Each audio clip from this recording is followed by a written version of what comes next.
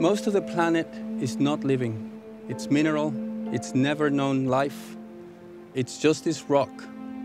And yet soil starts forming on it and creates this very thin layer where life is possible.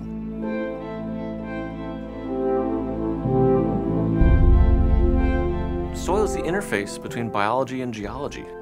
It's sort of the living skin of the earth.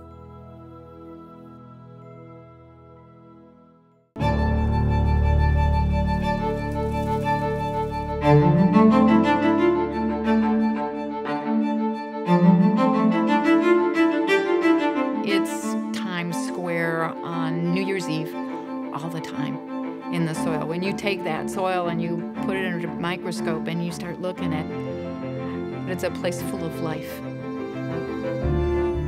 We can go down thousands of years in this.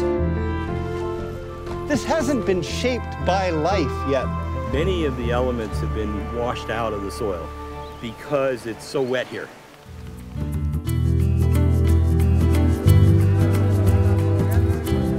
We make about 200 to 300 yards of our own compost every year. But we don't grow plants, we grow soil, and soil grows plants. This soil just goes down and down and down and down and down.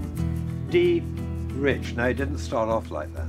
Cannot have good flavor without that kind of attention to detail and knowledge of the biology.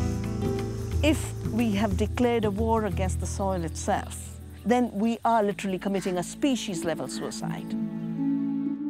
And the only thing that I can see that really looks promising is to get back to the fundamentals of the soil.